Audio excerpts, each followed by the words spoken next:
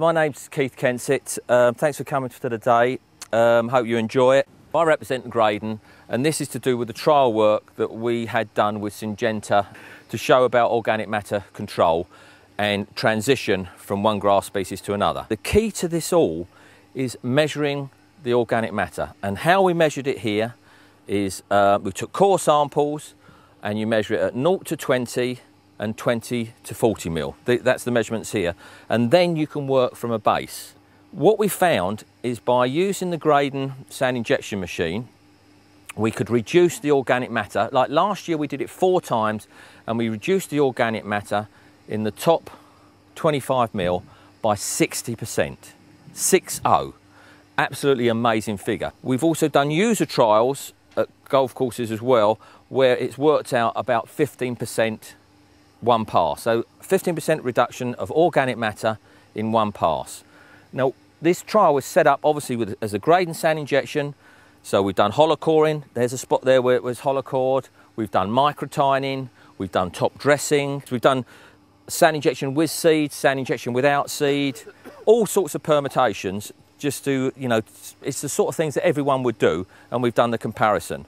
Because we're actually removing and replacing 10 or 12% of the surface, it firms up immediately, which is a big thing where the golfing is concerned. The other part of the trial work is Primo. We've done certain areas where we've actually Primo'd 5 days beforehand, and then we've overseeded, and other areas where, you know, we've just overseeded. And without doubt, the areas where we've used Primo Maxx is that, you know, the seed gets away much better because it holds back the other grasses, and it means the new seed gets away. So I'm just going to do a small section there so you can see it.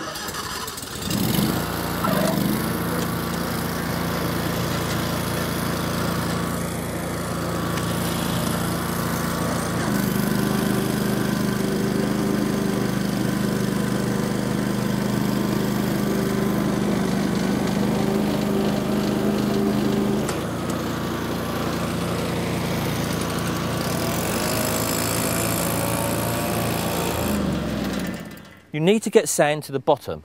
This is what this does. We fill it top to bottom every time, apart from when it's in the rain. We can't do it in the rain, and the difference is, look at that instability. And all that will do, unless you work material in, it will eventually thatch up again. But now,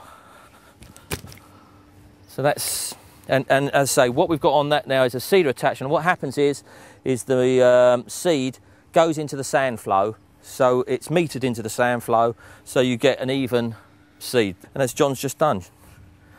So that's what, 4 hollow cores, and you can play golf afterwards.